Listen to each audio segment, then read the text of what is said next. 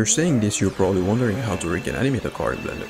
Well, here is everything you need to know about it. First, edit a car on Sketchfab. Shout out to the artist, and drag and drop the file in Blender to import it. Rotate it on the Z-axis by 90 degrees so it faces the -y direction. It's important for the rigging part. Obliterate the cube. The model is made up of different parts that we need to join together, but the wheels will stay separated. Let's now select all by pressing A, and unselect the rest by holding Ctrl. Press Alt plus P to unparent all these empties that came with it. We don't need it anymore. Select one of them, go to Object, click on Select Grouped, and choose Type. Now delete them. Then select all the wheels and put them in their own collection so we can hide them.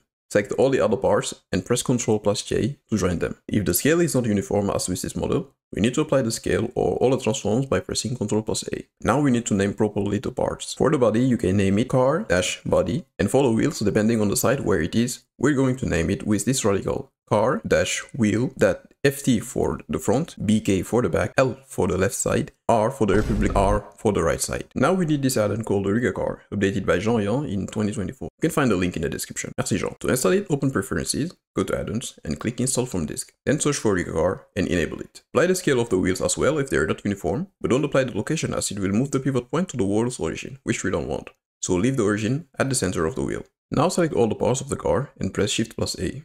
Go to Armature, and you should see Car Deformation Rig. Click on it. It adds an armature to the car. Then click on Rigger Car down here and click Generate, and you're done.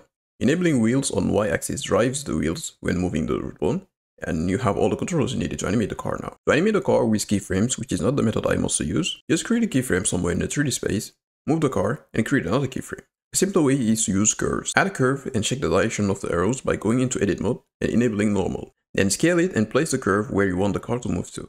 Select the car's armature, switch to pose mode, select the root bone, and go to Bone Constraints tab. Add a follow pass constraint, select the curve as target, set the forward axis according to the direction of the car, which is -y here, enable follow curve, and use the offset value to animate the car. You can also use a driver by typing this expression in the offset field, which is what I did for this animation.